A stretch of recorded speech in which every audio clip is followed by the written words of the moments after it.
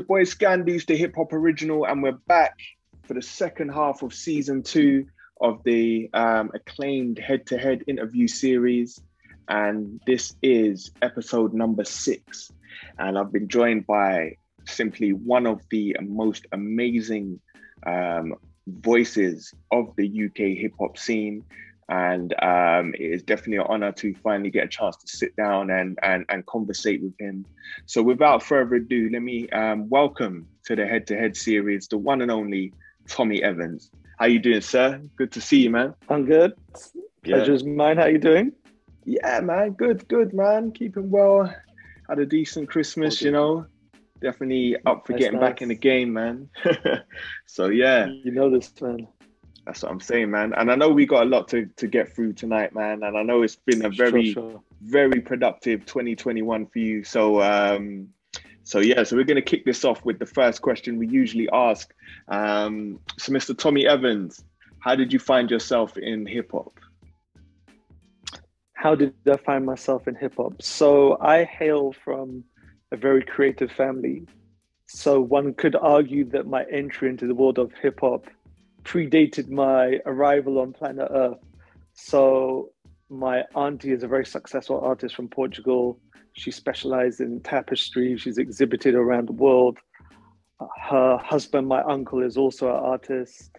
Their son, my cousin, is an architect. He was running an architectural firm in Brazil. He's now back in Portugal. On my mom's side of the family, again, although they weren't necessarily artists, people were very appreciative of creativity.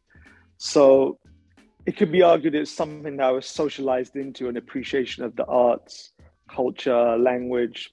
In my house, my mom had books lining the wall. I was actually just up there now. And I was actually a visual artist first before a musician.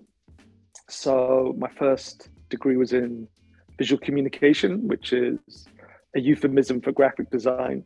I started out in fine art, but when I discovered the joys of Photoshop and Illustrator, that meant I didn't have to get my hands dirty with paint. I transitioned into the world of digital art. So those visual skills are something that I still use to this day with my releases. But in terms of actual music, I was always into rap since I was a kid. There was never another genre that had a sway over my heart. It was hip hop from day one. My mum had a very big collection of records at home, and she had all these stories of her own youth in terms of the artists she'd seen and met. So for instance, she saw Ike and Tina Turner in a Roman amphitheater in France. She saw Stevie Wonder when he was little Stevie Wonder. She saw Bob Marley. She actually met the Rolling Stones. That was the first concert she ever went to.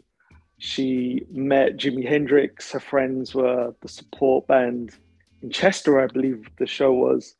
And they hooked it up so she could go back to meet Jimmy. And he was there in his caravan backstage with ladies doing his hair and nails in clouds of smoke, sort of uttering, yeah. So she still has his autograph to this day, which she got valued by Sotheby's. So it's worth something. And she even had a signed Shabba Ranks album, which I have no idea how she got hold of that. And even as people had given me an Ice Cube album that she'd got via a work colleague. So you could blame my mum for steering me in that path in the best possible sense. Not that we'd ever attribute blame to our mum, but you know what I'm saying?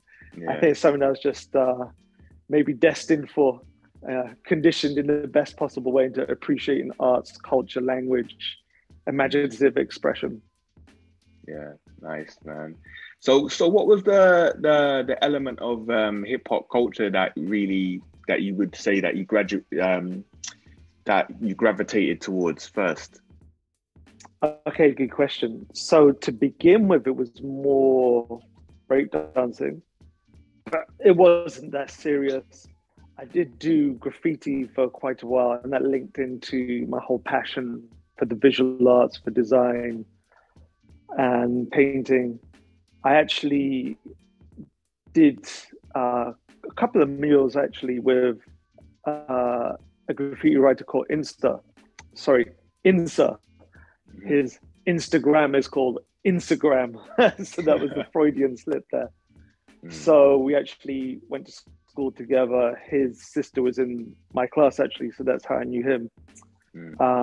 Never really did any DJing or anything, but I basically got into rapping by accident. So I recall being at a hip hop night, and yeah, I had some friends who rapped and said, "Oh yeah, you should go on the mic and spit something," and I did. And just seeing people's responses made me think, all right, I could do this. And the nature of my personality is that I'm a very diligent, dedicated, hardworking person. So if I put my mind to something, I will achieve it. Obviously, I have many other flaws as a human being, not to blow my own trumpet too much, but I have a very, very strong work ethic. So approach rapping with a very serious attitude. It was never really something I thought, oh, it's just a hobby thing. I want to play rap. It's like, no, I want to do this properly. So I approached it with commitment from day one, really. Right. And what part of the UK was this at the time when you first picked up? Good question. So the part of the UK which I picked up the pen in was the part of the UK I've just come from now. So I'm in London at the moment, but I was just up in Leeds last night and today visiting family. So I'm from Leeds originally, and Leeds, very beautiful city. It's the greenest city in Europe apparently, but it's very different to London. And at the time it was very different to London in terms of rap. There wasn't a big culture of hip hop there. It was very underground at the time. There weren't many people rapping. In fact, I didn't meet any rappers per se until I left high school, which will sound mad in 2021, but there really weren't any rap kids that were rapping at school. There were quite a few kids who were into rap, but there were no kids who were rapping. Like, say, the only person who I really knew who was doing something that as part of hip hop culture was Insa in terms of graffiti. And there was another guy, Steady, who was into DJing as well. He later ran a record label called Boom Bap Professionals. There weren't really many people, but it was through those guys that I met a crew of rappers, and I'm like, wow, MCs, this is amazing. Something that had been an abstraction, watching MTV raps, and it being an art form that was still predominantly across the pond in America. Yeah. And you'd have to, I mean, I didn't have Sky TV either, so I had to get friends to stay up late to record it, or go around to like my cousin's house to record it, if you see what I mean. Yeah. So there was something special and sacred and almost mysterious about rap music at the time, because it wasn't as mainstream as it is now, if you see what I mean. And especially being in West Yorkshire as well. So I think in many ways that instilled in me that hunger and desire, if I'm doing a psychoanalysis on myself and reflecting, to take it very seriously, because it wasn't just something you took for granted. You had to exert yourself even just to access the music and to find out what was going on. Whereas now, and I'm not one of these sentimental individuals nostalgic for the past by any means, whereas now it is so easy to access. And I find that a very beautiful thing. But as a kid, that wasn't the case as much as it is now. So I think that's what set me on my trajectory as an aspirant rapper from Leeds. Wow. So for a period of time, you would say you were the only rapper from Leeds? I wouldn't say I was the only rapper, but I was one of a handful of rappers that I was aware of in the social circles I moved in. So maybe there were a lot more, but it's just, there wasn't that much going on. And I think as well, not to sidestep, just to step back momentarily, the beautiful thing about London is that as a global city of 7 to 10 million inhabitants, depending if we're looking at inner or collective conurbation, it allows subcultures to not only exist, but to thrive and flourish. So whatever you are into in terms of your particular subculture, you can find it in London. Whereas if you live in Bognor Regis or Bath or I'm trying to Taunton, or Truro or Sunderland, it's probably a little bit challenged because it's just a smaller population. So statistically speaking, there will be less people who are into this particular passion, be it cosplay, be it train spotting, be it stamp collecting, be it being a goth, whatever you're into. So it allows to thrive and flourish. And Leeds is a big city. It's the third biggest city in the UK. Right. But it isn't on the scale of London on that front. And at the time, there just weren't as many rappers. So it just so happened that it was more towards the end of my formal school education that I started meeting people as passionate about hip hop culture as I was, because I've been pretty much in my own little world on that front prior to that. So, yeah. Right. So in the early days of when you was rapping, who would you say were like your early UK influences? There weren't any UK influences. And that's so different to 2021. Again, this will probably be 2022 now when we broadcast this. It's funny, actually, again, just to go on a little tangent, I did a show / presentation at the Bradford Literature Festival a couple of years ago. And it was in this beautiful theatre. And my whole show, you could call it, was that Shakespeare is the greatest rapper of all time. Did you know that Shakespeare invented the word swagger? Really? That's I never knew that. Yeah, so Shakespeare invented swag. Yeah, deep, isn't it? So I was coming at it more from a linguistic analyst rather than saying literally speaking Shakespeare's bars. But what was interesting in my show that I was doing my presentation, I was going through a list of, in my personal estimation, who the greatest rappers of all time were. And it's very American and male-centered. And obviously I had a certain amount of reflectivity saying, that's probably going to be different as the years go by with globalization, as time develops and stuff. So I put forth to the audience, which was a young audience, who they thought their greatest rappers were. And it's fascinating because they're all saying British artists. Yeah. I was like, that's so deep, because that wouldn't have been the response probably even 10 or 15, it's certainly not 20 years ago. And certainly not when I was a kid. So for me, growing up, my biggest influence would have been the Far Side.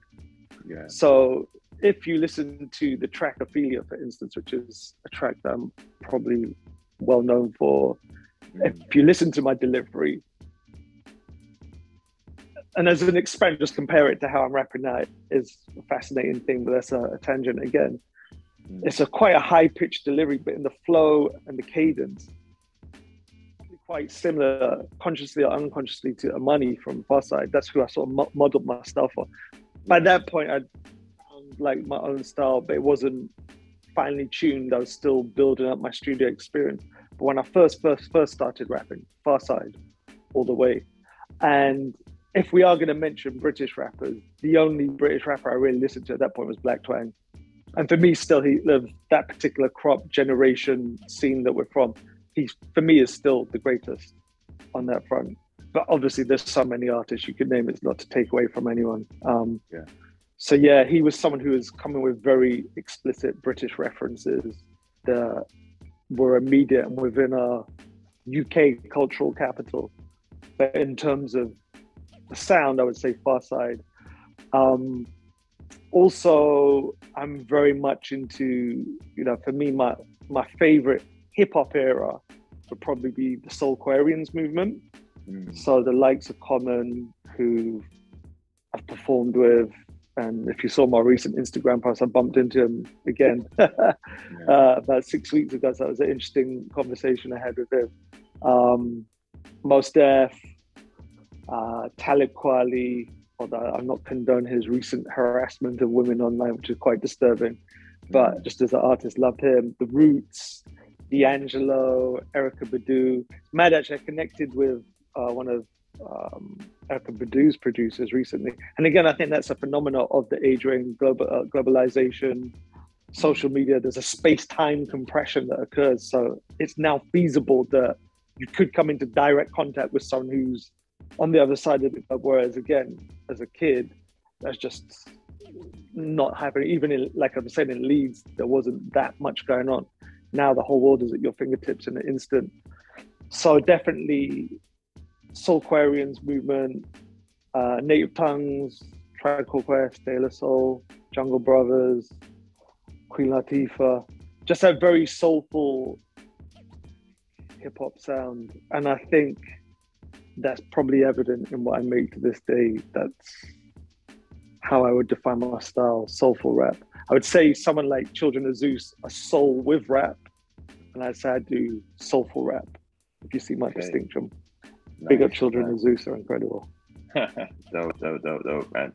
All right, so in terms of let's go with the main thing, like the name. What made you decide to just settle with Tommy Evans of all names? I couldn't think of a cool rap name. That's basically it. Mm-hmm. Never, you know, I didn't have like a nickname or anything like that. So I did try and think of names, but it just didn't feel authentic and true to myself. So I'm like, yeah. And in many ways, that was quite a bold, audacious move for the time, because people didn't really use their own names. The only other person in the UK at the time would be Lewis Parker, who again, as a you know, coming up in the end, that was someone who I was just mesmerized by his production. And fortunately got to work with him as well.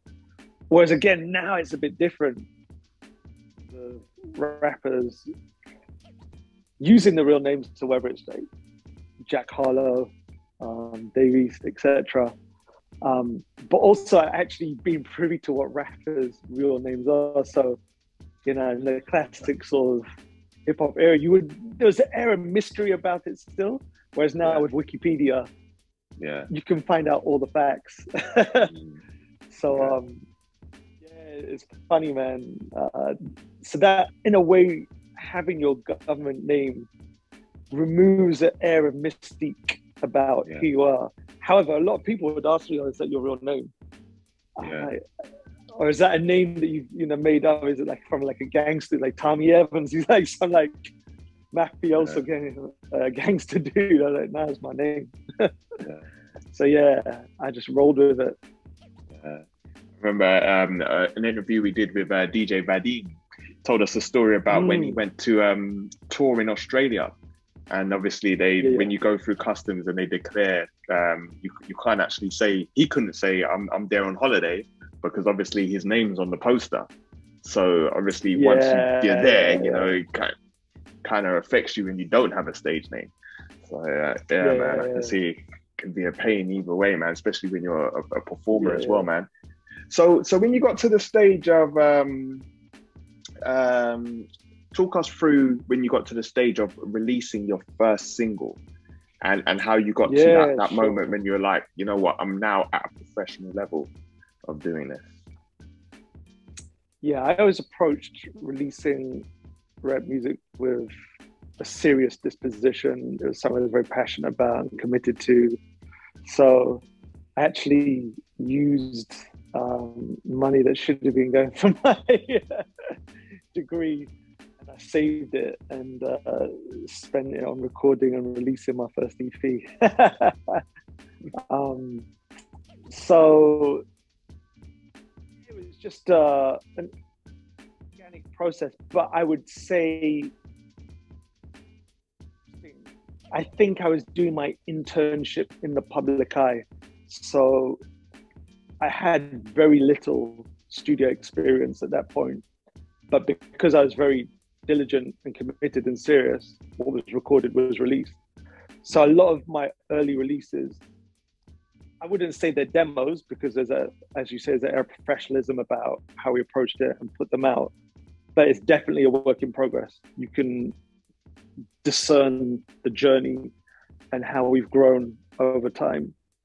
So it was just something that I wanted to do, and the hunger, I guess, came from the fact that I was in Leeds and I could see that the epicenter of hip-hop culture in the UK was in London, and I wanted to be a part of that, and putting out music and doing things on a serious level was my way of getting my foot in the door and trying to transition into that more ambitious arena, shall we say. Right, okay. So one of the all-time great UK hip-hop labels is Y&R. And so tell us about your involvement in helping to get that off the ground and how that began. Yeah, sure. I mean, Y&R was Jeff's baby, and it was something I came to a little later because he was from Huddersfield, and there were a couple other guys he was making music with who were also from Huddersfield and Halifax.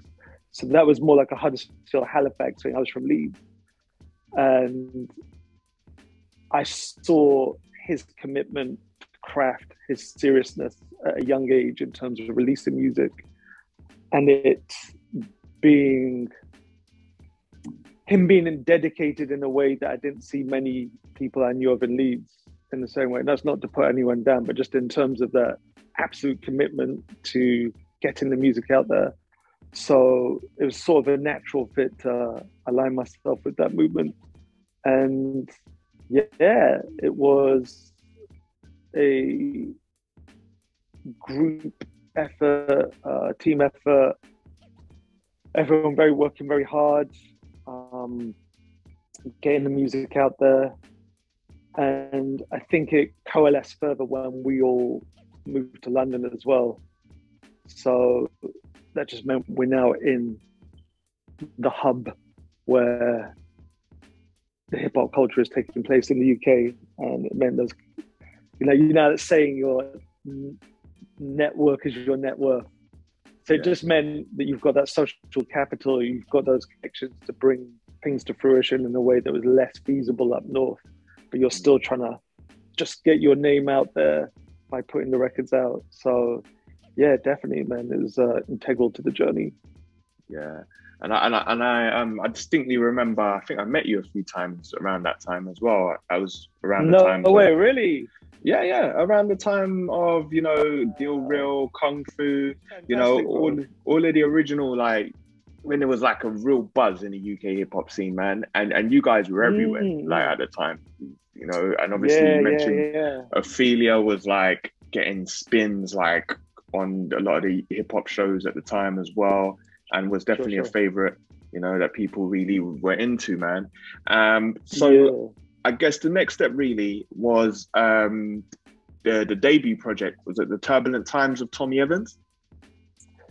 Yeah, so let me rewind actually, because I'm just going to add a couple of my opinions or insights into that era, because I reflect upon this a lot. So the Kung Fu, HFM, MSM music triumvirate, as you could call it, which was all sort of North London based. The energy then was so special.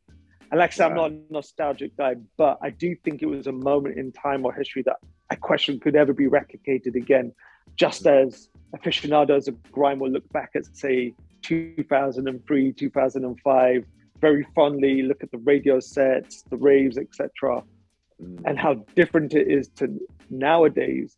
And like I say, it doesn't mean that one time period was better than another. It's just a natural thing. Culture is a verb, not a noun. So it's not static. It's constantly evolving, reproducing itself. And what was different about that era to now, I think, is that so much more of the creativity was taking place in the real world.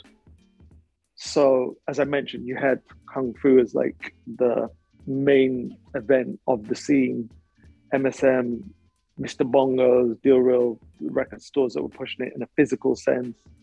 And then HFM, the soundtrack via the airwaves.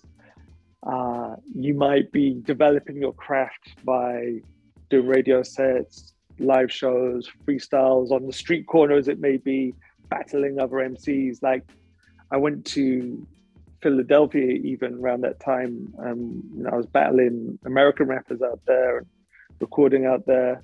Got love from Jazzy Fat Nasties, who were part of the Roots sort of extended family. Diggable Planets performed at Black Days, which is this classic, iconic neo soul night.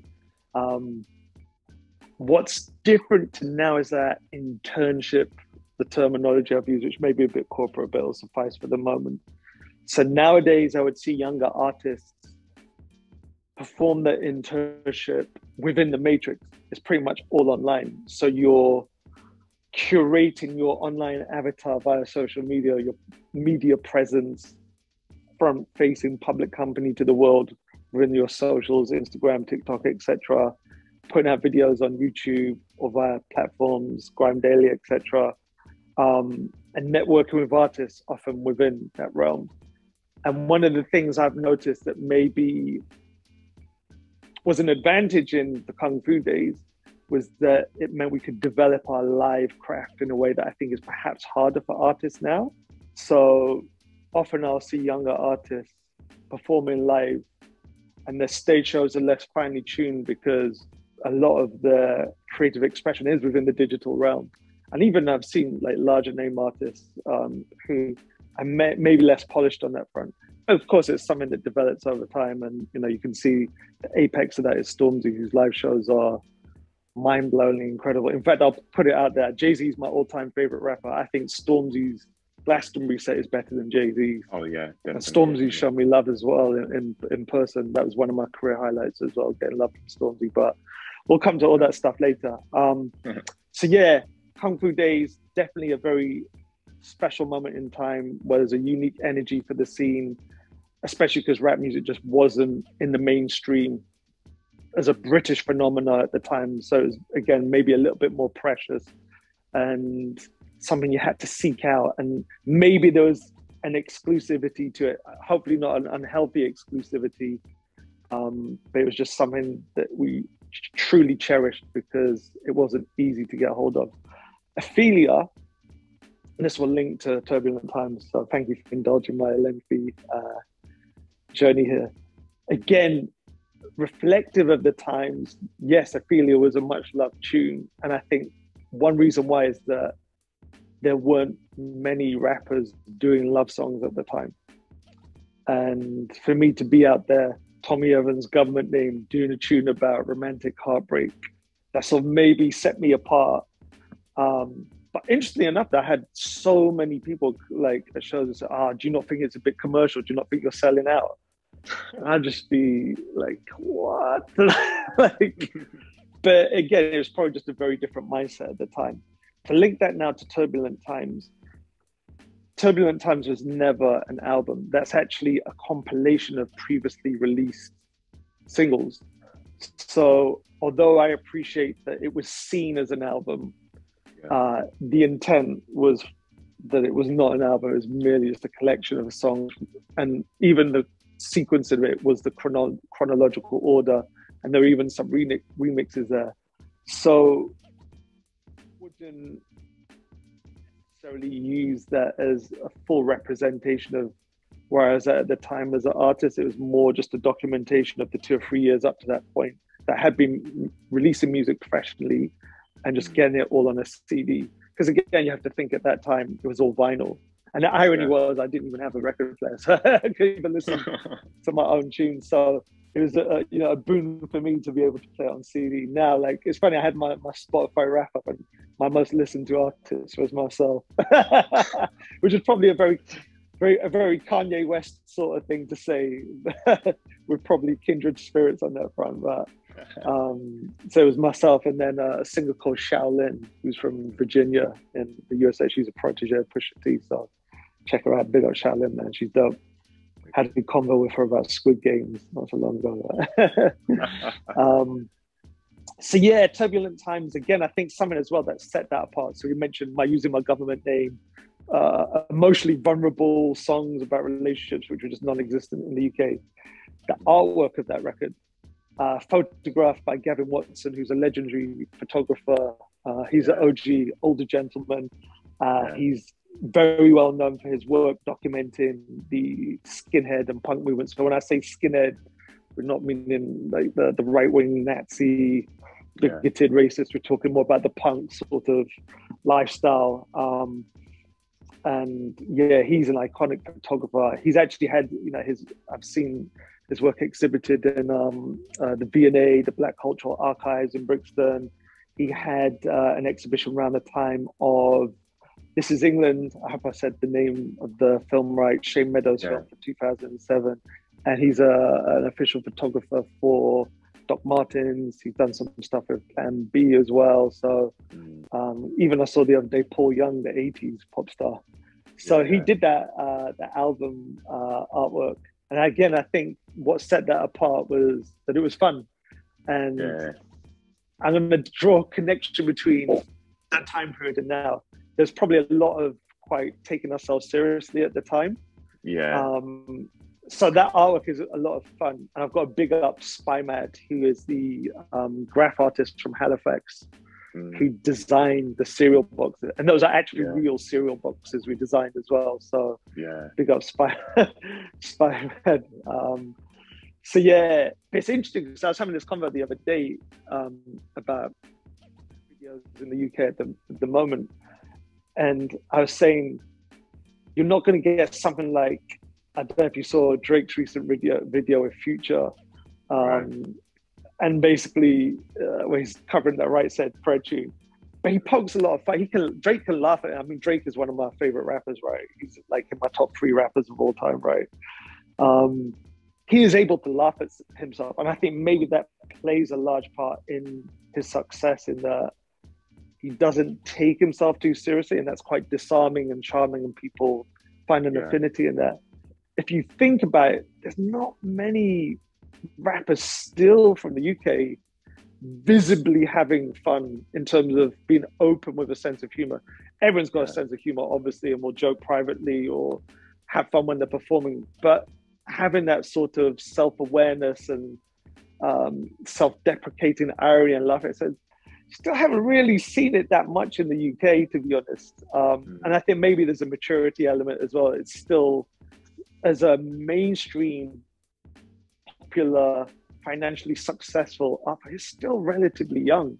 So I think maybe as people become more established and comfortable in themselves, then they could, satirize themselves and poke a bit of fun at themselves. But so I think, that also set that particular project apart, in that, I'm clearly having fun on the cover. So it was definitely a lot of character, man. But then also when you came with your official debut, the New Year's Revolution, that was almost like a complete contrast. Was that by design? I think by design. I am a designer after all. And I worked with a very sick designer on it who also happened to be a member of I think it was a former Yugoslavian royal family as well, which I only found out retrospectively when I saw his photo in Vanity Fair on Europe's royalty. He also did the first Foreign Beggars album cover as well. Big up Foreign Beggars. It's interesting. It's funny because when I was in Leeds yesterday, I was just the studio of one of the first artists I came into the game with, Big Up Monk Dog. And he pulled out the album. I was like, my God, like, it's so hardcore, the artwork. If you've got the vinyl and you open up, like, the image is very iconic. That was actually the second photo we shot that day and ended up being the cover. Also by Gavin as well. If you look at the interior artwork, it's very, very militant. I won't say anything further lest I get myself into trouble, but I mean, it's interesting, isn't it? We're all products of our socialization and, our environment and how we've been raised. So I had a particular political disposition at the time. And on one level, I'd say it's very, very easy to talk that sort of stuff. And I think, walking the walk is the eternal challenge of the lifelong project of trying to be your fully realized apex of humanity. So there's no way I would ever produce artwork like that now.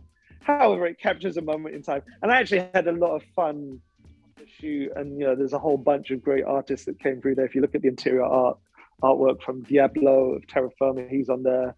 Who else came through? Len, who I did my EP recently with.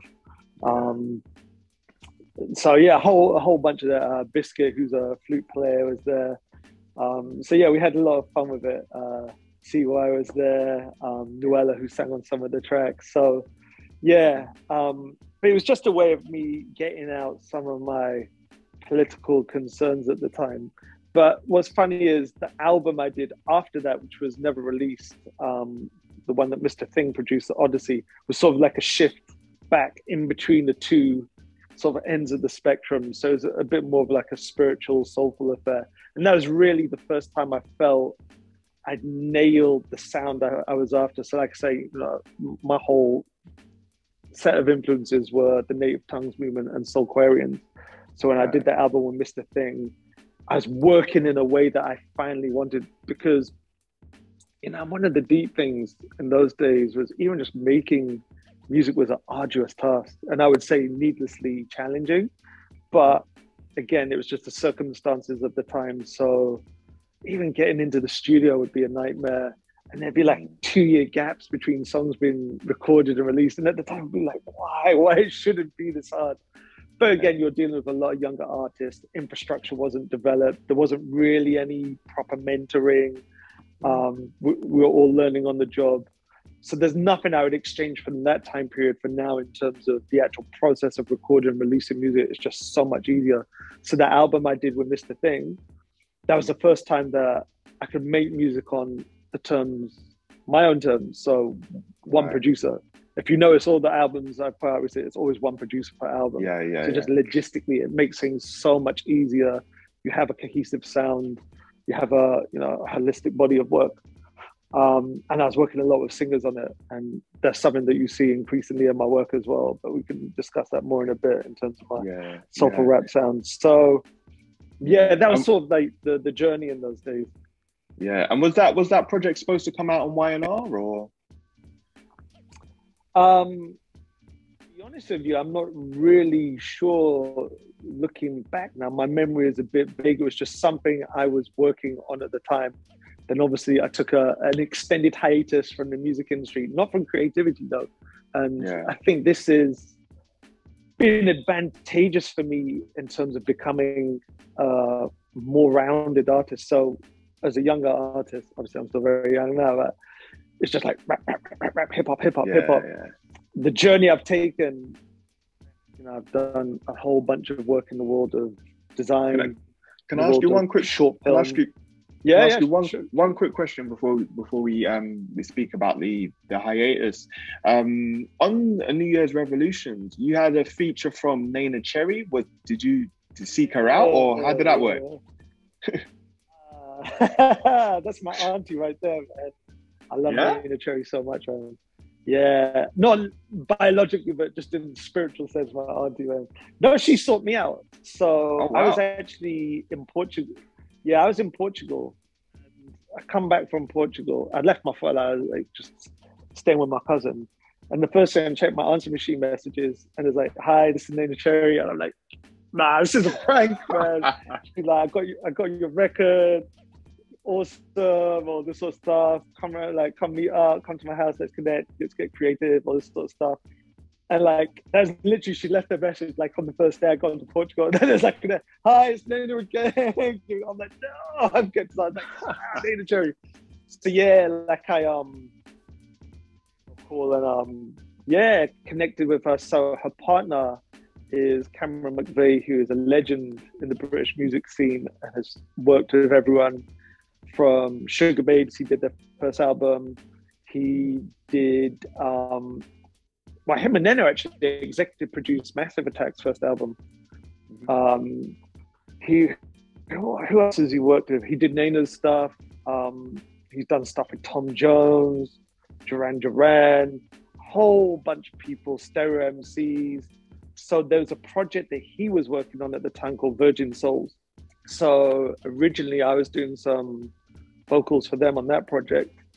And I did a whole bunch of shows with them around Europe and everything, which are just crazy adventures, just staying in like 5-star hotels like Nana and everything, and the crew, doing I remember we did some mad shows in Switzerland, a ski festival there, so I was hanging out like the Swiss version of Girls Aloud and everything. So it's just bongus. I mean, I have got a lot of unconditional love for those guys, because I cannot begin to state how much They have looked after me over the years and were so compassionate and caring, and took me under their wing. You know, like as a family. You know, I mean, it went beyond music, man.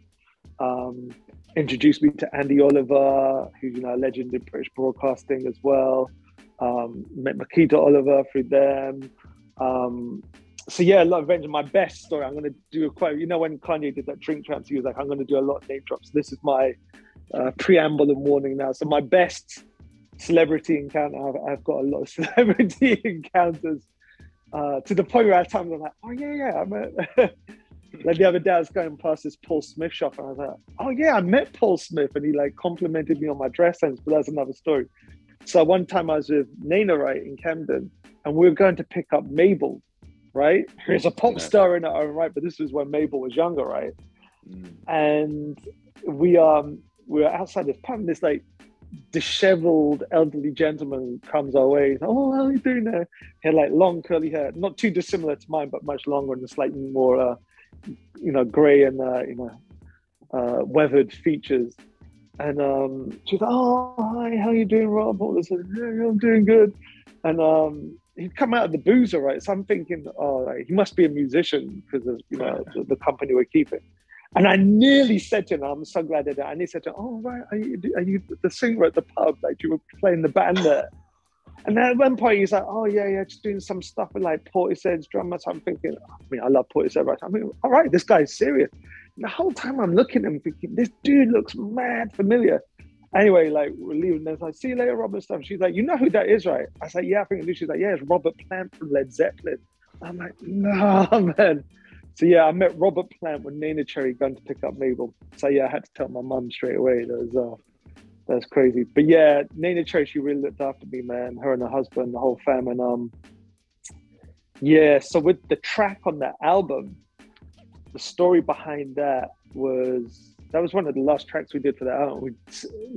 It's so mad as well. We'd gone through so much actually trying to get the track recorded. Some mad, like crazy things that went down there. It's just literally, like even one time, literally had her at the studio, just all like, yeah. But yeah, basically recorded it and stuff.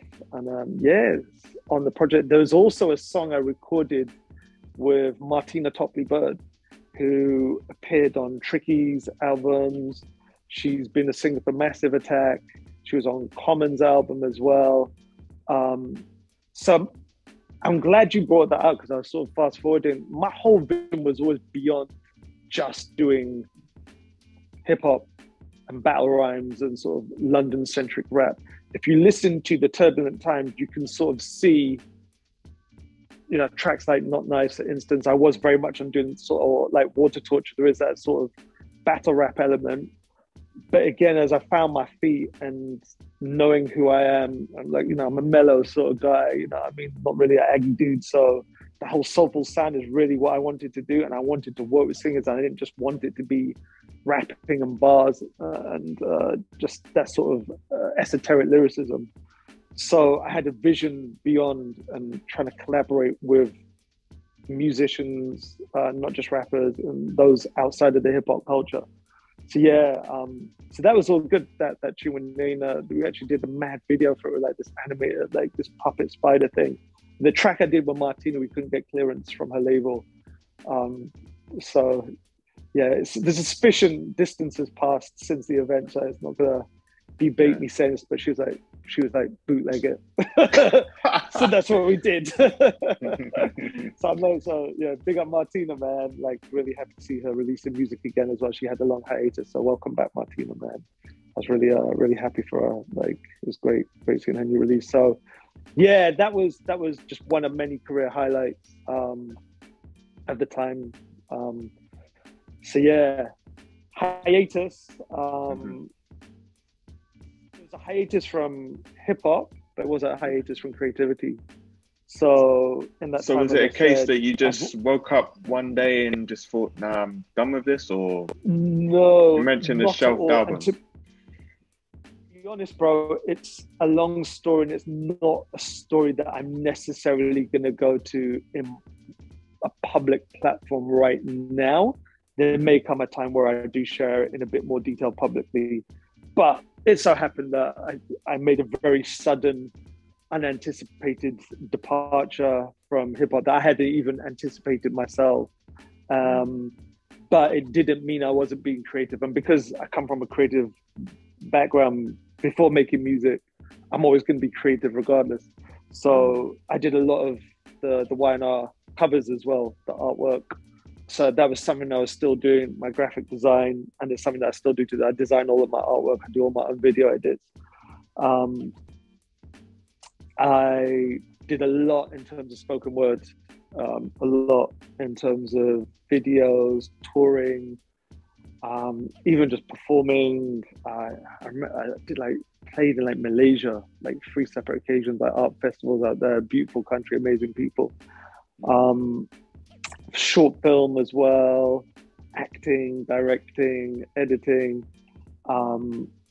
and me being the ambitious person I did a PhD and wrote a book at the same time. So I was literally writing my PhD thesis and my book, which was a poetry collection, simultaneously, going back and forth between the two. So I got my PhD in 2018, put out my book in 2018. Brilliant. And so there was never any moment where I was not being creative. It's just I didn't happen to be in the hip hop arena. But again, it might seem odd, but if you look at it, there's so many artists throughout history who have had extended hiatus. Even we mentioned Nina Cherry, she had I'm trying to do the years now, I think it was a gap of almost 14, 15 years between her third and fourth albums. If you look at D'Angelo, there we go. The gap between his second and third album was about 15 years. So it does happen. The author, I believe, I don't want to get it wrong. I believe it was, no, I don't want to say. There's a famous author who wrote a very iconic book, and then she didn't write another book for 25 years. So it does happen for whatever reason. So during that time you had, during that time there was was it? Or would I just say was it?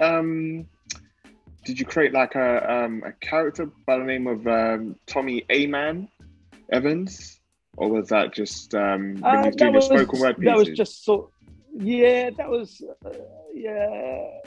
that was for a short while, but again, it's almost embracing the concept of anonymity and your foreground in the art first and foremost. But yeah, I just dispensed with it. And the thing is, everyone's always known me as, so I say it's sort of a bit late in your career to have a name shift. So yeah, I've just stuck with Tommy Evans, and yeah, that served its purpose very well. It's who I am. So yeah, but it's good to be back. And 2019 was when I released my comeback album, and that was based on the poetry collection that I released in 2018. So about half of that album was informed by pieces in the poetry collection that then adapted. And when you're writing poetry, there are different styles of poetry, but mine was always informed by multi-syllable rap schemes. But then obviously I'm not beholden to a beat and the timing required. So it did mean I'd have to edit words out. But as I always say, art is an editorial process, whether you're designing a record cover, putting together a film, writing a book, composing a song. It's less about what you put in, but what you take out. Just as when you're writing a PhD thesis, one thing my supervisor said to me is, provide warrant. How can you justify this quote or this piece of data or this interview that you've included in your writing? So the same thing. So it was a great editorial process, taking words that had been written in my head that could work over a beat, but were then arranged on a page to then go back and revisit them and repurpose them for songs. So that album was produced by DJ Agent M, who was the first producer I ever worked with, actually. So it was a beautiful full circle for me. I was actually with him last night. Yeah. Oh wow. Yeah. So that was 2018. I was working on some TV work up north, actually. And I was like, I hollered at DJ. I was like, I should do a couple of tunes. And this is always the case with me. I starts off as a couple of tunes. It turns into, let's do an album. So yeah. Just Nice. Been back since 2019 and just really enjoying it as ever. So let me ask you a quick question about the book, man. So the book is titled Medusa Wore a Weave, or In the Absence of Magic. Now, what was the inspiration for that title? Yeah, fantastic question. So I'm really fascinated by technology in the natural world, by truth and falsehood, illusion and reality. And when writing that piece, there's actually a line in the poem where I mentioned Medusa wore a weave.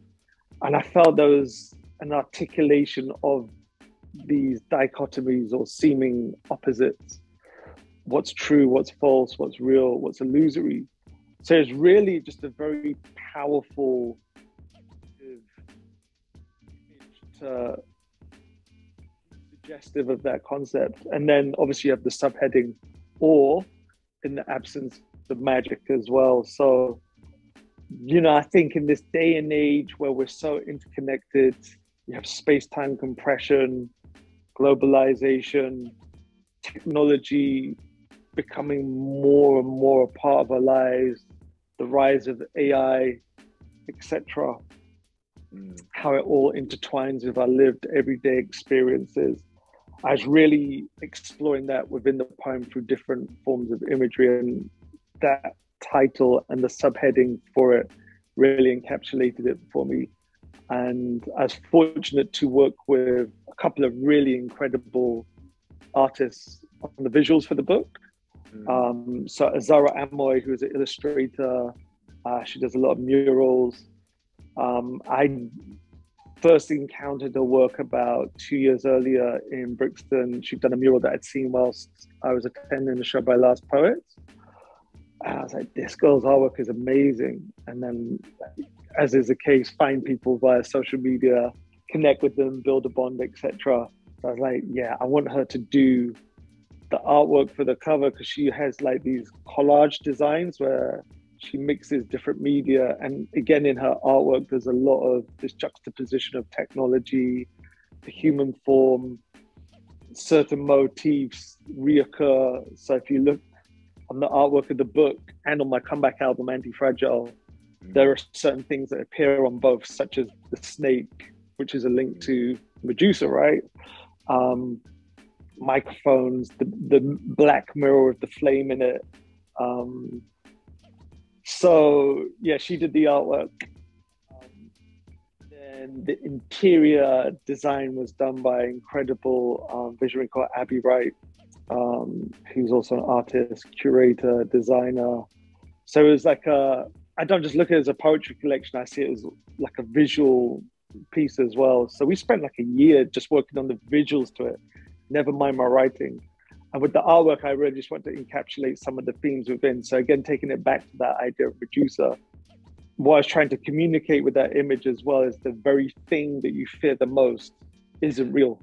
So your greatest fear can be overcome when you confront it. So in Greek mythology, Medusa is this very terrifying gorgon. And obviously the hero slays her and has to use his shield as guidance, because if you look in the eyes, it turns you to stone. So there's all these elements of mythology, technology, etc., that were sort of encapsulated in the title and the subheading In the Absence of Magic. So in this day and age of technology, some of the mysteries and mythologies of life are removed, but then we also find substitutes and alternatives. And my humble estimation as a social scientist is that that's one function of conspiracy theories. They provide the grand overarching narrative of a cosmic battle of good and evil, that it can explain some of the randomness and confusion of everyday life that bewilders people, and give a meaning and purpose to events that might seem very distressing or unsettling. So yeah, that's quite a long answer to your question. It's funny actually, because I've not had to talk about the book for a while, because it's been like 3 years now. So I'm just going on muscle memory, what I can remember from when I wrote it. Yeah, and I think one of the and I'm glad you mentioned that a lot of that the book was incorporated into the album as well, man. Because when you look at the book now, you know, it kind of gives you almost like, especially the way you constructed it, it looks like you're formulating the songs, and it kind of gives you a bit of behind the scenes almost into how, and it's something that's very, very rare, and we'd love to see more artists do it. You know, I'd love to see like the rhyme kind of Drake and how he first formulated his, the songs and how they come together. So to me, in a sense, it was a bit groundbreaking in that sense, you know, because that's something I definitely love to see more artists do, you know. And sure. I tell you, who did a good thing on that front that maybe was inspiration was Decoded by Jay-Z. Have you read that? Yeah. That he kind of did it backwards though. He kind of did it. He done this record where you kind of done it, and then the album came. Yeah. But I loved it though because you had stories in there. You had the imagery because obviously he loves his art and stuff, and you had photos, but also beautiful illustrations. You also had the footnotes to the songs, and then like the narratives and the stories behind it. So it was great. So for me, the book was a cross between Jay-Z's Decoded and The Wasteland by T.S. Eliot, which is a poem that I studied as a kid. And because it was so esoteric in its frame of references, and he actually employed what I would describe as a literary precursor to sampling. So he would quote a lot of classical texts in his book, but the way he embedded it into his writing was very left field. So his publisher demanded he include notes to explain his writing. And even the notes required additional notes from like later commentators. So for me, it was sort of following in that tradition. I would say Akala as well is one of those rare artists who has also published writing that complements his music, but in a way his just goes beyond that because obviously he's such a incredible thinker and philosopher and political commentator. It's not just a case of his artistic expression, it's also his social commentary. So but I guess it all feeds back into each other. So big up Carla, man, another West London legend. Dope. So what would you say is the origin of the title? Why did you choose to call it Anti-Fragile? That is a homage to a book of the same name by Nassim Nicholas Taleb. So actually all my album titles from my second existence as a musician, they're all pretty much quotes from other places. So I love the concept of anti-fragility. So Nassim Nicholas Taleb is a philosopher, academic, economist, former stockbroker, an absolute genius whose ideas per page quota is off the scale. He's also known for his Black Swan book, which predicted the stock market crash of 2008 before it happened. He's got another book called Skin in the Game, which has become a maxim or a well-used phrase. So I was introduced to his work by Malcolm Gladwell. Not that I personally know Malcolm Gladwell, but I love Gladwell's writing as well. So yeah, I just took it from there. And just this concept of, resilience, robustness, a survivor's instinct. So really it was just a reference to that, but trying to articulate it in a cool fashion. And as I said, the album was produced by DJ Agent M. And that was my comeback album. Had some dope guests on there. Face Soul sings on there. He just put out his album this year, Yusra. I think he's going to be very big. He did something for Colors recently as well. So yeah, that was an honor having him on there. Yeah, it was a dope project. There's quite a lot of spoken word artists on there as well, actually, which I suppose because I've been in that scene, there's quite a lot of people who I've been collaborating with in that world. So people like Lola O, Oviyuki, who are on there, they're all wordsmiths, but from that scene first and foremost. But yeah, it was great to be back making music. Yeah.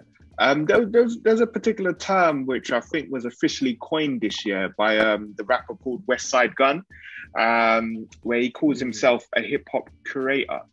And he means that in a way that it's kind of like what Dr. Dre does. He just knows how to bring artists together for the greater cause. And I know obviously we'll talk about this as we discuss your next 3 projects after this.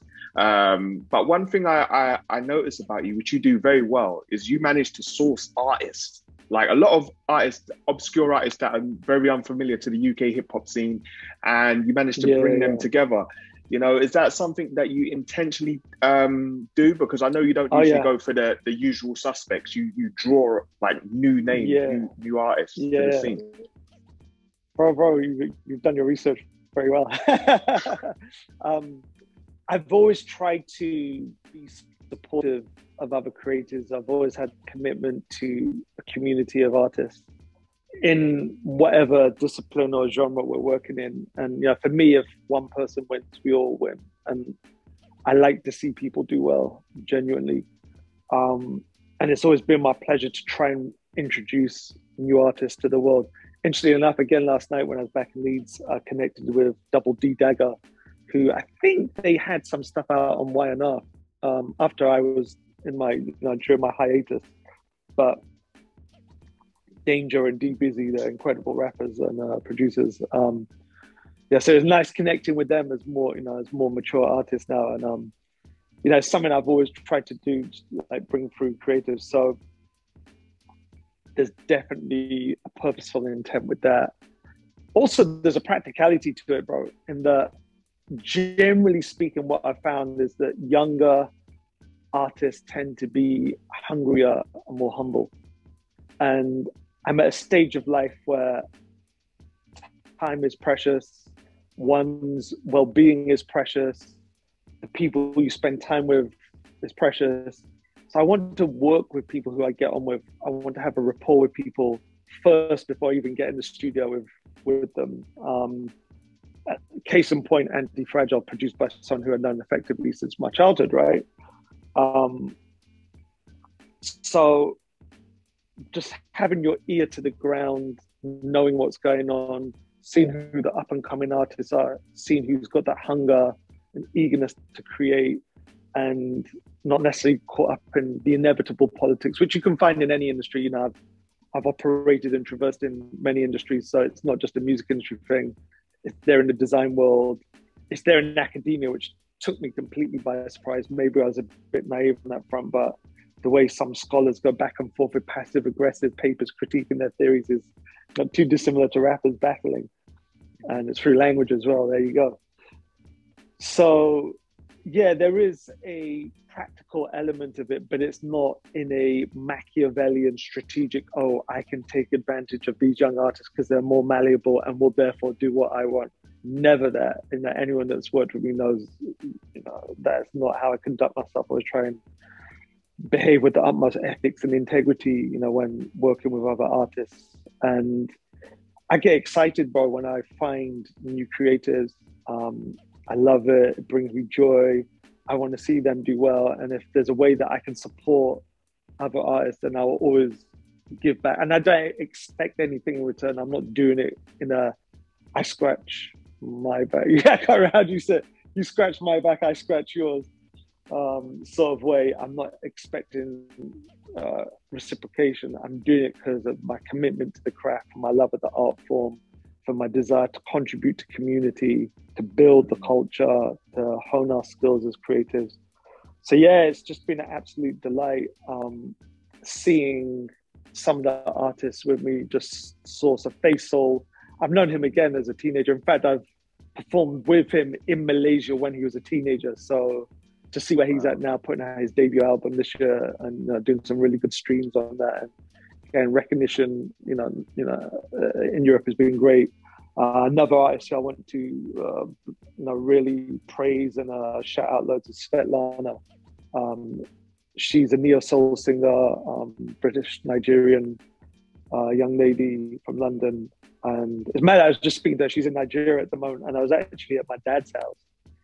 And I was there, like in the front room. I'm like, wow, that sounds like Svetlana. And like literally, they were listening to her. I was like, no, that's what I had to. I was like, you're not going to believe this. And like, my dad and stepmom are listening to you right now. So I was like, she's like, it's made my day. So just seeing her doing so well on her journey and stuff, and just so many of the other you'll notice, bro, I work a lot with singers. I work with singers a lot more than I work with rappers, and so I always get a real buzz when I work new singers. Just on Monday, recorded for the first time with a singer called Doella. She's incredible, man. Like, came through, literally nailed it in one take. And often, although I'm not a singer myself, I can't really sing, but I know how to hold a note. But I'm very clear in my head when I work with singers what I would like them to do. So I do a lot of coaching on vocal performance, especially in terms of, right, I want you to hit this note, do this layer, etc., do these runs. But in Doela's case, it's just bang, one take main vocal, bang, one take ad libs. That was it. So, and then again, it's editorial. I'm like, right, I want to use that bit where you're doing those runs, that bit where you hit that note there. So for me, that's one of the most exciting things about being an artist is creative collaboration and working with young, up and coming artists, and not just in the studio, but providing, I guess, the mentorship and pastoral support and holistic care plan, without sounding too formal, that we didn't get when we were coming up in the game. And not to be like a bitter old man about it, because I think I've even heard RZA from Wu-Tang saying that even him, a legend in the game, when he was coming up, didn't really get that sort of level of support that they probably deserved. So whether it's just, giving on advice or just sending messages of encouragement or being like a shoulder to cry on, or sharing resources. One of the things that I've always done is, share resources like a database of DJs, influencers, bloggers. Some people get very territorial and protective of that information. But yeah, I share it, man. Yeah. And I think, bro, one of the things I've found is that I'm fortunate I've been around up-and-coming artists, I've been around underground artists, credible artists. I've been around pop stars, bro. I've been around very famous people, like big names, and seen them have a level of humility. Like, bro, I met Prince Harry, what I mean? And the dude was humble, sincere, softly spoken, supportive of the community I'm from. So I'm from West London, Ladbroke Grove, right? That's my adopted home. So I'm 5 minutes from Grenfell. So him and his partner have done so much support for the community. In fact, big up Meghan Markle, right? She did so much stuff for our community that was never even publicized. So people can run their mouths in the press critiquing her. We know she's sincere. We know she's got a kind heart. We know she's compassionate. We know she cares. We know she's got the backs of people from working class communities. You know what I mean? So having seen that, that just encourages me. Or hearing, for instance, I listen to a lot of podcasts where I study a lot of podcasts on like economics and business. Masters of Scale is one that I check out with Reid Hoffman, who was the founder of LinkedIn. And even just hearing, like the owner of Airbnb talking about during the pandemic how they had to reorganize their operation. But again, they approached it with ethics and integrity. We're not going to lay off people without ensuring we support them to find new jobs or retrain them or create a database where they could get in touch with other professionals. So my whole attitude is, well, if people at the top level can be this way, then really, I have to, I'm an underground artist. I'm not a mainstream artist. I have to conduct myself with integrity when it comes to working with other creatives. So yeah, that's how I try and do it. And that's my way of giving back, so supporting up and coming artists. But there's so many, bro. Just run through the credits of the 4 albums I've put out since 2021. Pretty much all the featured acts are all young, up and coming artists, man. So it's been an absolute joy working with them. So yeah. That's brilliant, man. And I was very fortunate to be present at someone that shared a similar philosophy to you as well. The late great TY, who brought you on board for your comeback gig, which I later learned was your comeback gig at the Pass the Torch. That's correct. Yes. And so do you want to say a little bit about that? Like officially coming back to the live scene? Well, first of all, rest in peace, Ty. God bless Ty. Our thoughts and prayers and goodwill always to his family. I had the honor of meeting his mum in the summer and his sister. So that was very, very humbling, meeting his family. And do you know what, bro? It's really deep. I was having this conversation with buddies of mine, Lisa, last night. So when I was away from the hip hop scene, there's a number of years I didn't see anyone at all. And it's not like by design, I was like, it was beef or anything like that. It's just, as is the nature of human relationships, often they're utilitarian and transactional. Not that I personally go into that intent, but it's just the way of the world, unfortunately. I wish it would be different. And like I say, me trying to be the person that gives back is my way of countering that. But I didn't see anyone in the hip hop scene for years. And then it was like literally 2013, bumped into my guy, Wayne Wonder, not the dancehall artist, but UK hip hop legend Wayne Wonder. And that opened the door for just connect with a bunch of other people. And so a few years later, after I started bumping into people on the regular now, I bumped into Ty at Kensington High Street tube station. Just completely random.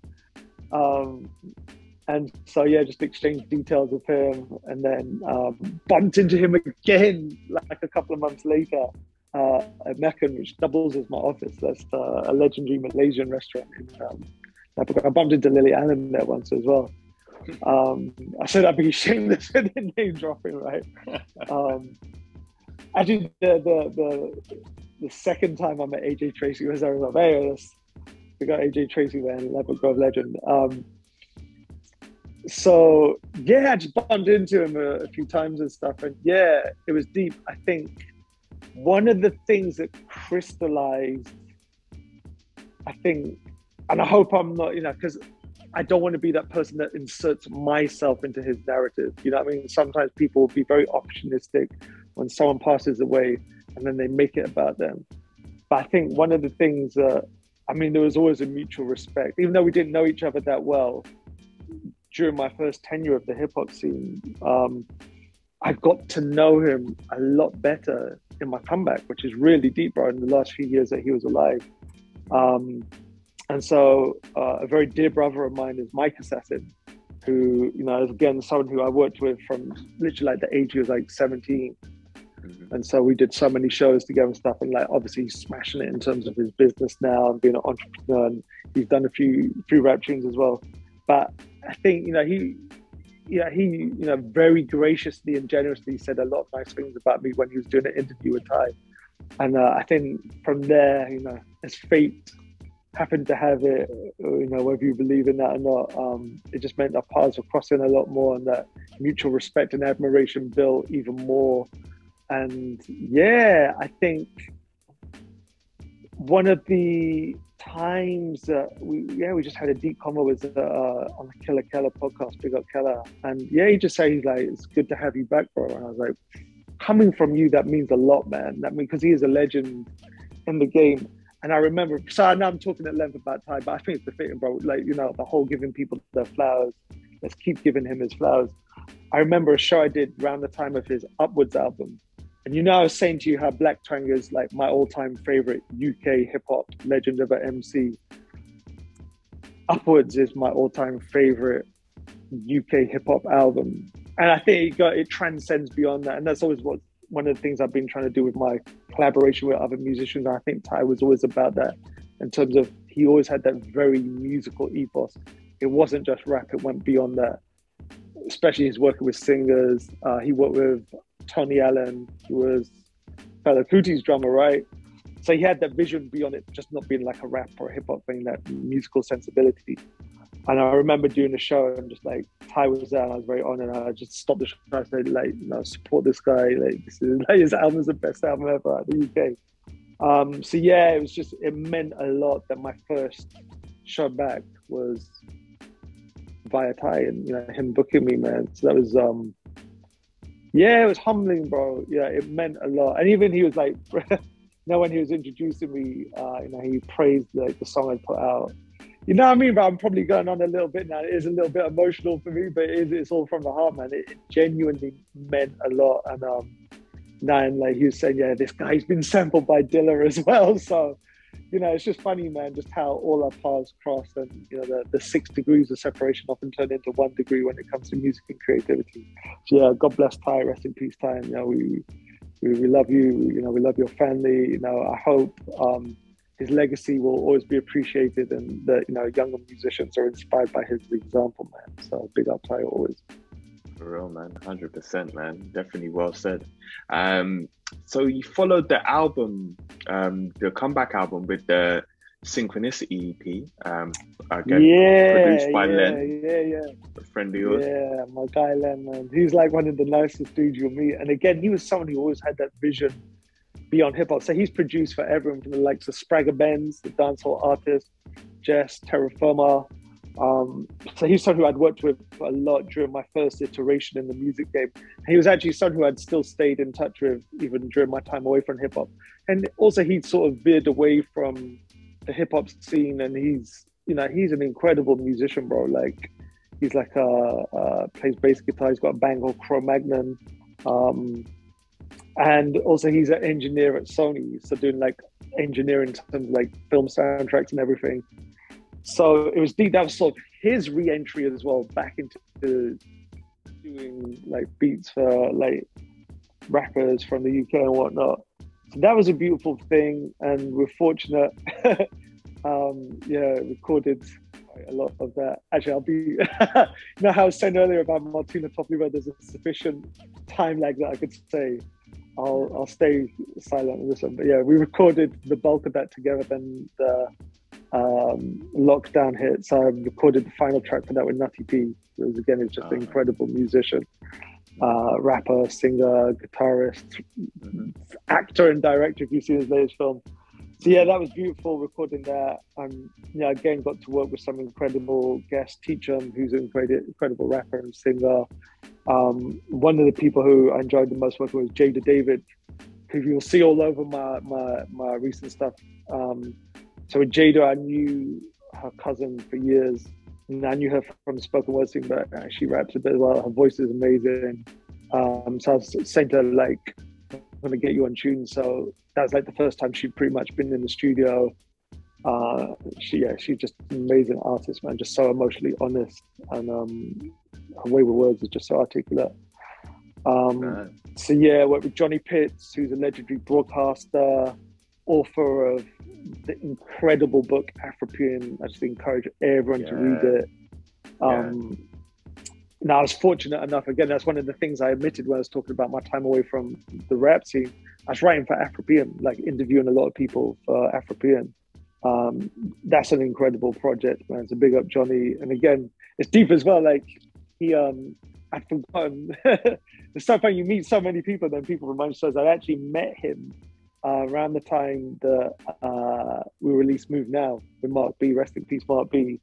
And him and who was it? It was was it Harvey from So Solid interviewed me for a TV program, and they'd had like Amy Winehouse on there, I think Kanye West, early on in the career. So I was mad, but I should say as well, Move Now, I got love from Kylie Minogue for that song. She said it was sexy. Wow. So that's one of my career highlights, like being sampled by Dilla, performing alongside Common, getting Love It in the Flesh from Stormzy, Kylie saying my song was sexy. I can retire now. There was a point actually where I think, like, do you know what, bro? Actually, like, she did a remix of it as well. This has never been made. No one's heard this story, right? Yeah. So I was out of the music game at this point. Mark B sent me a remix that she'd done with some rapper, and like it was whack. And there was even talk of going on tour with her. But I was just out of the music game at that point. So yeah, that's a bit of a mad one. But yeah, rest in peace, Mark B, man. So did the record ever come out, or was it? Or did it come out? The remix didn't. The remix didn't. I don't know what came of that, to be honest. And I was just so not in the music headspace at the time that I wasn't like. Now I'm like, bro, that's mad. I mean, I don't know if she was even singing. I think they like demoed it, so it's like a rapper doing it on it, and then I think she was meant to drop her vocals in on it, but then it never got released, basically. So yeah, that's a mad one. Like, so there you go. You got the exclusive story there. The exclusive right there, man. Man, that's amazing. Yeah.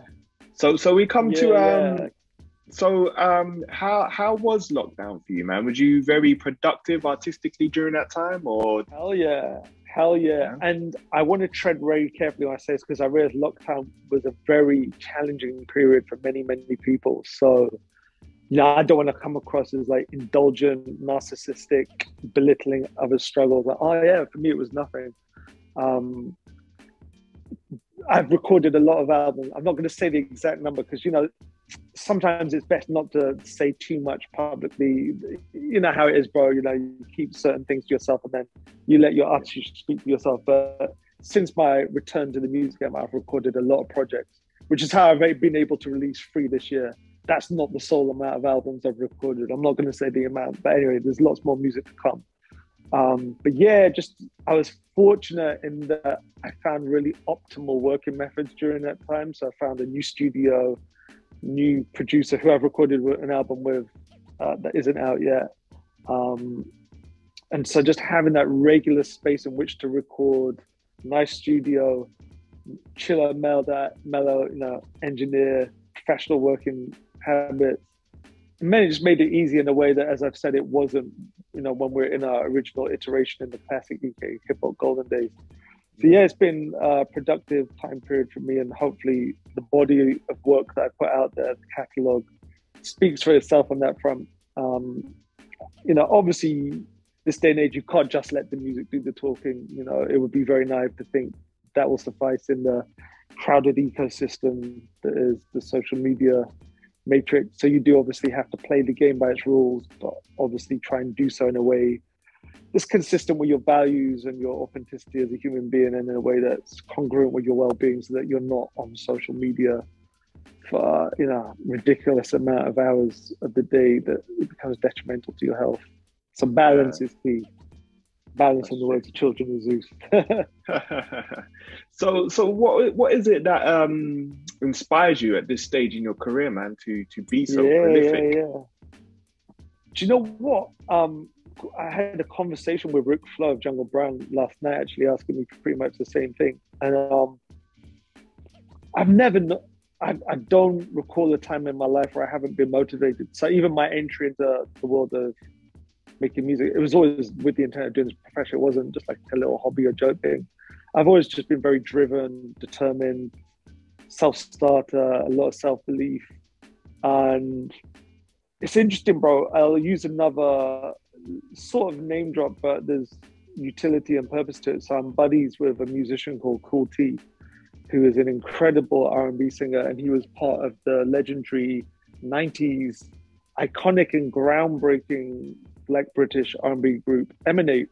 And obviously they were working in a time period that precedes when I was making music, and obviously when I started making music, it's different now. So hearing his stories and the challenges that he went through as a Black British musician at a time where, you know, the charts were just dominated by boy bands or, you know, very corny pop music, and, you know, rap and R&B, even from America, weren't that big in the British charts, never mind it being from British musicians.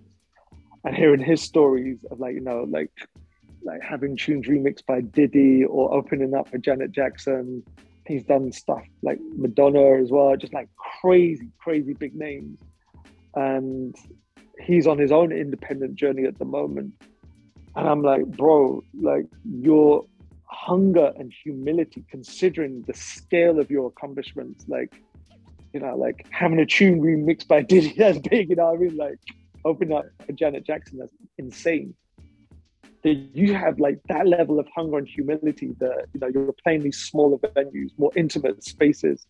You could easily be like, do you know who I am? Like, this is beneath me. Like, so again, it's just that lesson I was saying, like, just having that model of artists or people just in other frames of endeavor where, you know, they're authentic, honest individuals of integrity. So there's no excuse not to sort of conduct yourself in that manner.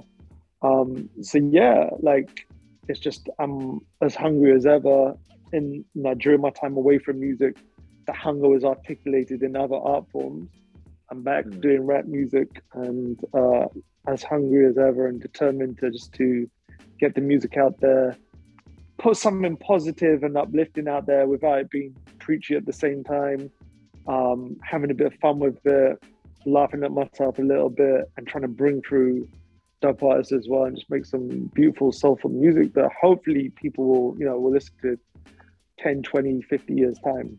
So yeah, enjoying the process. For me, Steve, I had a friend say to me at first, I'd say, "Oh, what's your end goal?" And I was like, "This is the end goal already." Just for me, it's such a blessing to be able to create and articulate myself expressively, live my dream. And if you'd said to me when I started that you would end up working with this artist, even just like certain British artists who I looked up to, or even, I've had love from Easy Mo B, the only producer to work with both Biggie and Tupac. Had love from Malice, obviously, from the legendary clips, you know what I mean? So to get, love from, people I looked up to young, or seeing the next generation, like say I had Stormzy come up to me to show me love in person. I had love from like Dave. I've had love from Loyal Kana, to see the next generation. Or, artists in different, I've had love from Getz, you know what I mean? So, a lyricist of that caliber show me so for me, I'm very comfortable in myself in terms of knowing my ability levels. I'm not in that, hopefully in an arrogant sense, but just in, having that comfortable, quiet, calm confidence in my ability level. No, just the love I get from other artists has been just so beautiful on that front. I just love what I do. It's as simple as that. It's the love. As most Steph said, man, you do it for love. You know what I mean? It's amazing, man. Yeah, I can't articulate it any better than that. Man. So would you say it was by, just to touch on these projects quickly, would you say it was by design that you decided to release 3 albums in a 6-month span, or? Because I don't think it's been done yet in this country, in a UK hip hop scene, from a hip hop artist, as far as I'm aware. I'm gonna give yay and nay. Genesis Elijah just put out his 3rd album of the year today, and he's released more tunes than I. But you did it in 6 months, though, right? But July to December, that's 6 months. Yeah, that's correct. However, Genesis Elijah's released a song every week. I haven't done that. So, he's taken... That's my brother right there. I love Genesis Elijah so much. And he's someone who I think has evolved so much and has just got better and better and better and better. And is one... And this is no disrespect to anyone from the scene. I'd never disrespect any of the artists who I've come up with. Everyone's amazing in their own right. He's one of the few people who I think has transcended that UK hip hop sound, and you could play his stuff next to contemporary like drill or grime artists or like trap musicians, and it would work alongside it. Obviously, he's maybe a bit older and come with a maturity and wisdom and reflectiveness in his lyrics, and a certain amount of wordplay that maybe differs to some of the wordplay that you see in drill, for instance. But it fits comfortably alongside it. And I don't think, no disrespect intended to anyone, there's many artists from our scene that have made that journey that he has. And, he's a constant inspiration for me, just in terms of his work ethic. Again, he's a multi-hyphenate, a polymath, does all his own artwork, does all his own videos. He does a lot of good work as well within the community, supporting young people, artists and creators. And as Steve actually was saying to me, again, it's one of the things that I'd forgotten. He was telling me that the first show he ever did, and I'm not sure if it's the first show he ever did, or it was the first show outside of London, but it was me that brought him on stage. It was a show we did in Cambridge. And I'm pretty sure, but don't quote me, I need to double check. I have to give him a shout. It was a show Riz Ahmed booked me for, who obviously, again, has gone on to incredible things. Big up Riz Ahmed, really proud of him as well. Really happy to see his journey. Last connected with him just before his appearance in Star Wars. So I was mad. He's gone from being like a UK rapper to being like, winning Emmys and being in Star Wars and obviously the Venom film as well. So yeah, really happy for his success. So yeah, I think, I brought Genesis Elijah out at a show that I was booked for by Riz Ahmed. Although I'm just I know I'm talking a lot. My other mad show in Cambridge, I've done quite a few mad shows in Cambridge. There's one where we sort of started the mini riot when I did Party Animals, which is a song obviously with Doc Brown, who again has gone on to achieve incredible things in the world of comedy and acting. There's a show I did at Cambridge University Summer Ball. With and I've referenced this in the song I recorded recently, is me, Foreign Beggars, Brian Harvey from E17 and Jimmy Carr all on the same lineup with a ice sculpture as well, man. So yeah, we got mad stories for days on that front, bro. So yeah, but back to the question about the 3 albums in 1 year. Yeah, I mean, I work way in advance, so I mean, that was all lined up months before the first release.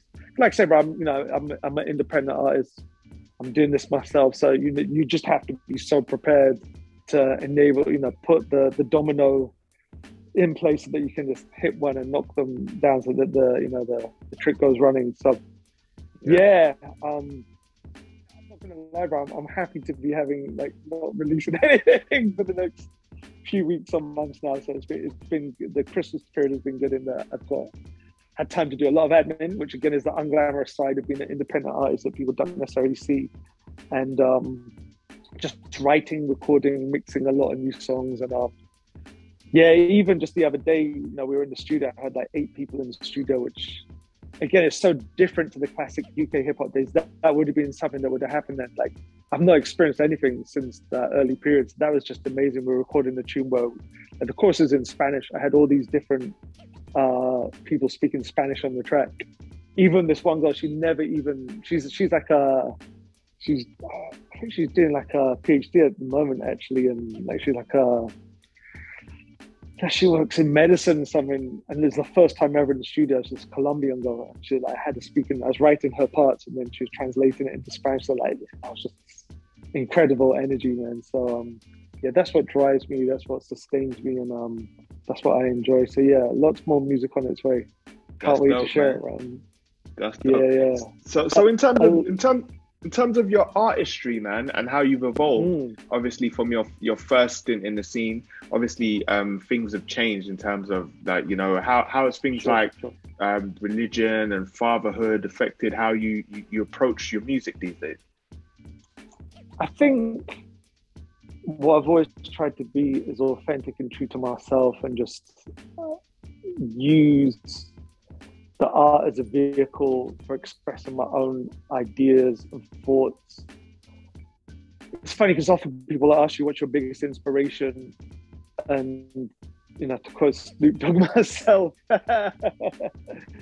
So yeah, I just draw on my own life experiences and my own reflections upon the world and put them into my art. But I try and do it in a way where it isn't labored, holier than thou, preaching at people, getting on pedestal, virtue signaling.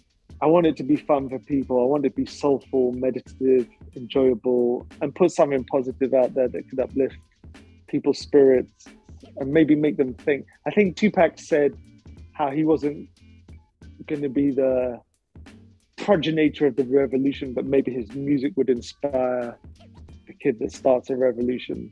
I'm thinking of a quote from Poe Dameron in Rise of Skywalker. Says, "We will be the spark that ignites the flame that burns down the First Order," or something like that. So yeah, that's my whole ethos with it, man. I just want to put something positive out there. But it's interesting as well because I was just having this discussion yesterday. So AJ Tracy, I've been privy to his come up as someone who lives in Ladbroke Grove. He's someone who's in the Queen. I'm not going to be name dropping he's my best friend, but I know him. I know his family and stuff. Live next door to some of his family members. So I've seen this come up, and obviously, and this is not me critiquing or anything like that. Now his music isn't necessarily overtly conscious, although his "Love Me a Little More," he's referencing Che Guevara, which I love. I loved it a little more. He had his little belly references in the videos, which again is just seeing that video, this is just so beyond what we could do when we started out in UK hip hop. But he's someone that does so much for the community, so it's fascinating to see, people could have a, commentary on what someone's doing you never truly know what is going on with a person, their intent, who they are, how they conduct themselves, how they are with their family members, with their community. He paid for a massive digital Black Lives Matter billboard at the roundabout in Shepherd's Bush. So if any of the people watching, if you're ever driving to Westfield look at Shepherd's Bush roundabout, there's a huge Black Lives Matter billboard. There's been there for the past year and a half now. Actually, he's paying for that. Again, people wouldn't necessarily know that. Do you know what's actually? Do you know what's actually quite funny? You mentioned that. I actually saw that for the first time today. You know, bro, look at today, man. You know, because it's split in two, isn't it? So the top half's white and black, and the bottom half black and white. Exactly. Yeah, and I saw that, and I was just like, that's interesting. You know, and it's just wow, bro, it's crazy. You mentioned isn't that deep? Bro, but there you go. And I was at first I was thinking, oh, do I mention this because I don't want to come across like I'm name dropping or, you know what I mean? But I was thought, no, it's important. No, like as an artist, there's just so much more going on behind the scenes. You never truly know what people are going through and the struggles they may be having or the good works that they're doing that may go unnoticed. So also another thing that he does every year is a Christmas drive, I guess you could say, in terms of supporting the families, the community locally, so paying for like turkeys, Christmas trees, hamper baskets, this sort of stuff. So yeah, that was going on last week. Again, so just behind the scenes, like soup kitchens, all this sort of stuff, supporting different institutions locally. So yeah, it's deep, bro, you know. So I just try to be the same person in my music as I am behind the scenes. And it's deep, bro. Fusion, who again is someone that does so much work in terms of the world of education, mentoring, supporting young people. He said to me, he's like, bro, he's like, you don't realize it, you know, you're yourself, like you're maybe you not belittling it, but you know, in this industry, there's a lot of people that pretend to be something they're not. You've always been yourself. I was like, oh, bro, I've not really thought about it that much. You know, I mean, he said it to me outside the chip shop once, you know, the legendary venue in Brixton. So with my archery, yeah, I just try and put myself into my music. And obviously there's a certain amount of entertainment there. Yeah. At times you may use a little bit of artistic license if you're not literally, you know, writing a thesis or a biography, but yeah, I try to be the same person as I am behind the scenes as I am on the track. There we go. That's dope, man. And I, you know, our final question usually is the legacy question, which I believe you've already answered in part. But we'll see if any more comes out when I ask it. What would you say is the Tommy Evans legacy? Ooh, that's a fantastic question. I think maybe we have addressed it to a degree already, and that I do try and give back. I always have tried to conduct myself as a creative and as a professional artist with integrity, with sound ethics in terms of supporting others, providing that encouragement, and not just like say words, because it can be so easy and at times it can be self-serving. People are thinking, oh, if I'm nice to that person, then I'll get something in return. So hopefully just in terms of the people I've brought through. So like I said, you know, like having Genesis remind me, oh, you brought me out for my first gig, or Mike Assassin saying very kind words about me, you know, he's been interviewed by Ty, or, you know, I think one of Essa, aka Young Gun, you know, some of his earliest appearances are on my record, Silent Mobius, Four Horsemen. I mean, again, just seeing his journey as like an incredible rapper and son who, again, for me, he's one of my all-time favorite UK hip-hop artists as well. And always wish he'd blown up even bit. I think if he'd been, you know, the 22-year-old Young Gun from that era, if you'd transplanted him now, I think he'd be a huge pop star, but I really would. But it's just because that infrastructure wasn't there in that time period. But he had that mind state of he saw something beyond just doing rappity rap. And he had very well-crafted hooks, choruses, and he's good looking, stylish, sense of humor, can laugh at himself, tunes that could appeal to different demographics, positive. So again, you know, just, and like I said, that takes nothing away from his work ethic, his dedication, professionalism. But, you know, I tried to help him a little bit on his journey. And, you know, fast forwarding now, the singers I work with, rappers I work with, there's a few, you know, artists that I've got on forthcoming projects. A few more rappers, actually. I'm working with a few more rappers. There's been a lot of singers over the past couple of years, bringing a few more rappers. So for me, I suppose I hope I would put that first, even before my own material, bro. Like when I think about it, like in terms of giving back, if that's what we mean by legacy. Because you could do it in a vainglorious way and say, well, you know, I've done X amount of albums, had this, you know, I've been on 70 plus releases. You know, I was updating my Spotify profile the other day. I was just going for like, you know, since my comeback, I've put out 30 releases independently. So yeah, I guess you could say that's an accomplishment.